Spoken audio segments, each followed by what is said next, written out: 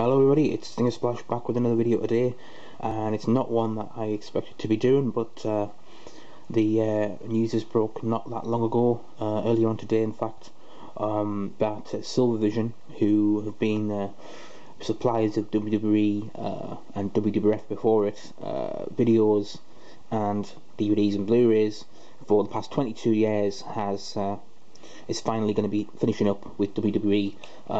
The agreement ends on New Year's, sorry, not New Year's Eve, yeah, New Year's Eve, 31st of December, 2012, which means that they won't be releasing any more titles after November, with the last one being NWO The Revolution, which is interesting, but yeah, so they will no longer produce anymore. They will still sell them after that date, and stores, HMV, Play, Amazon, will all sell them until stocks are gone. But I would think at that point stocks will go fast, because people will buy up anything they didn't already have. You know, I'm expecting that they'll have big sales. So although it's a bit sad that I'm doing this, I will be holding off on buying any DVDs that are missing from my collection. I used to have a complete DVD collection, and because of the rise of Blu-rays, you know, buying them on Blu-ray and DVD at the same time is very expensive. You know, you're looking at 40 quid on release. So I sort of stopped getting the DVDs and just get the Blu-rays, but I will pick up the DVDs when they're cheaper. And now, of course, there's a sale coming up. I'm going to hold off until the end, and then hopefully all the DVDs will be so cheap I can buy them all up for 4 or 5 quid each, and sort of round out the collection. And I'm sure Blu-rays will get cheaper as well. But so I just thought I'd do this video really to talk about Silvervision and just some of my favourite, you know, releases that they've put out. You know, my favourite events or compilation events that they've done. And you know, Silvervision, and this may not continue on with whoever is the new distributor. You know, they did release stuff that was just for the UK. We were very, very lucky here. We had a far better collection than America gets.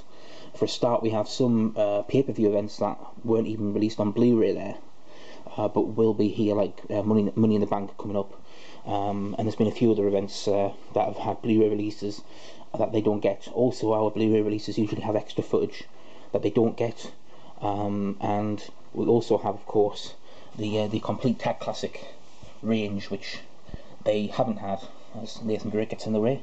You know, where it has all the classic events, all the pay-per-views from the past, including the UK events, and some other home videos, completely blur-free, no blurring of the logos or anything. And you know, America get none of that. And so I know a lot of people will be sad on both sides of the pond about this happening, but I would hope that whoever takes over will take over quickly, and in January they will release Night of Champions and any other events that are already scheduled to be released by WWE. It may be that they're doing it themselves, maybe they'll release them directly, so it will be a case of buying them from their shop, and then outside of that, if they don't have a UK shop, it's going to be a case of just buying them from Amazon or HMV or Play, and hopefully they'll be competitively priced, because Silvervision were always better than any other company. That, you know, obviously because they were selling them straight away. You know, you always got 10% off your order if you bought 3 items, and you always got them about a month ahead of anywhere else. So yeah, so I just thought I'd have a quick talk about some of my favourite races that they've done.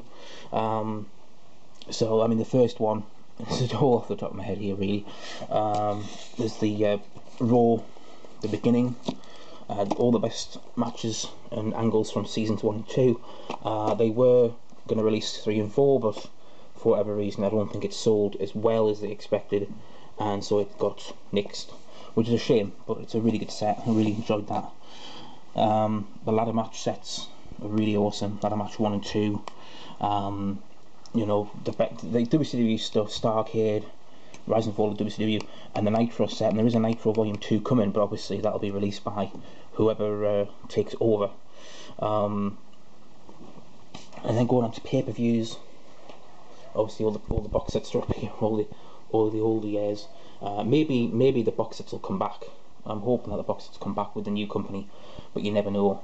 But obviously Royal Rumbles and WrestleManias most years were really, really cool. From the 2001 DVDs, in particular Invasion I really enjoyed, and from 2002 Backlash was a pretty cool event. So we're looking at the Superstar DVDs.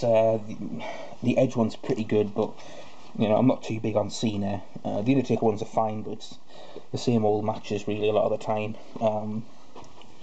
The Shawn Michaels ones were pretty good. Obviously, most of the Tag Classics are awesome.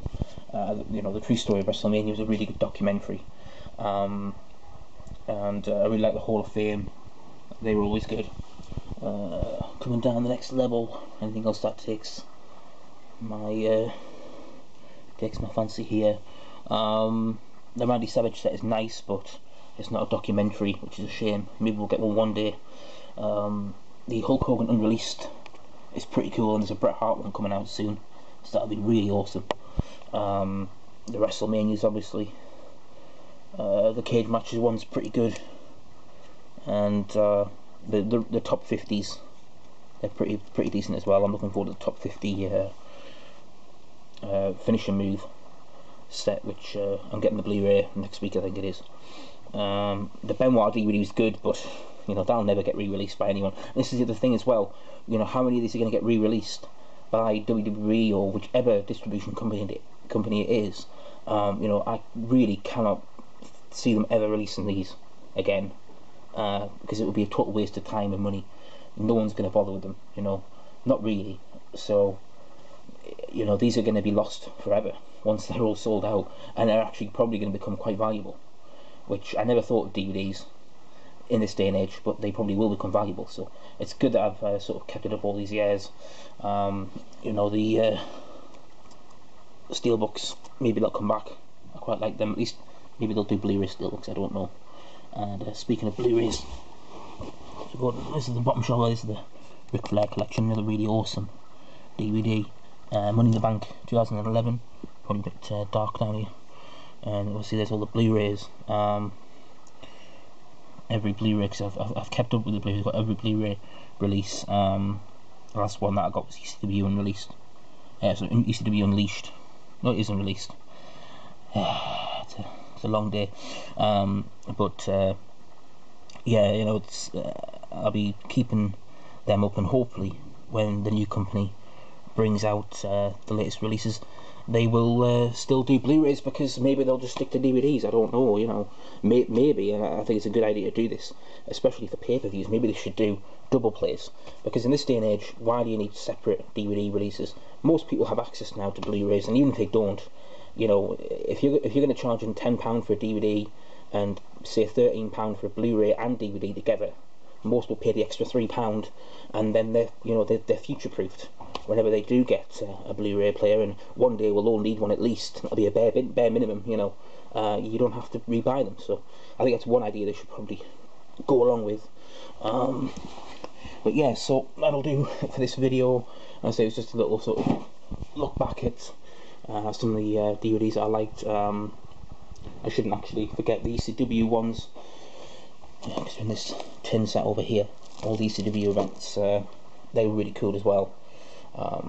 And you know, it's a shame. Hopefully, fingers crossed, you know, they will come back with some cool releases, whoever it is that brings them out. But for this video, thanks again for Silvervision, and thanks again for watching. Take care.